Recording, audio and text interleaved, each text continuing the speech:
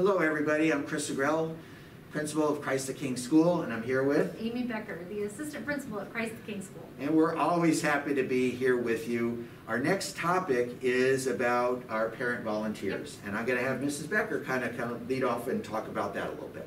First, if you're a parent volunteer, you're on my favorite people list, so thank you so much for what you've done for our school. You're making this possible, so we really appreciate it. Second, I say this a lot, if you haven't volunteered, man, elementary lunchtime is comic gold. You will leave here smiling, I promise you.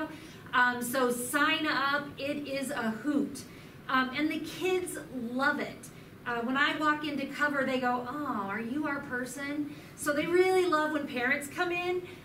So that's, just try it out. It really is fun. I have a new Sign Up Genius. If you've been on already, you've noticed we were able to cut down from 21 to 14 volunteers needed every day.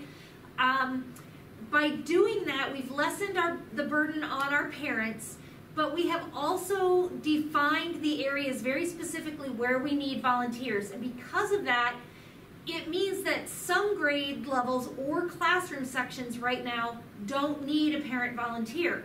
That means when you sign up for the K through 2 slot, you may not be placed in 1A because they don't need a volunteer. And if your child's in 1A, that can be a bummer. Let me stress to you how badly we need you, even if you're not with your child.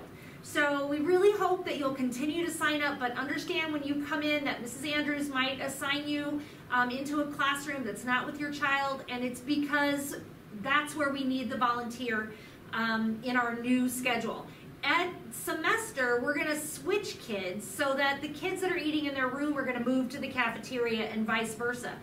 That will change where our volunteers are needed. And so maybe 1A is where your child is and you're volunteering and you don't get to be with them, but in January, 1A will need a volunteer for the rest of the semester. So please keep signing up.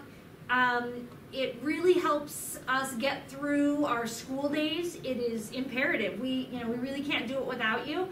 And our children love it. And I think that if you talk to a parent volunteer, you'll find that they love it too. So check out the Sign Up Genius. List is coming out today of what's still open for next week. It's easy to sign up, and we would love to have you. All right. Well, thank you, Mrs. Becker. And one of the things I just want to kind of point out, we're really, really careful with how we structure our lunches and divide our kids. And not every school is doing quite what we're doing. We're doing it because it splits them up into smaller groups. It allows us to space them apart even more than like the minimum requirement. And we feel that it really keeps them safe.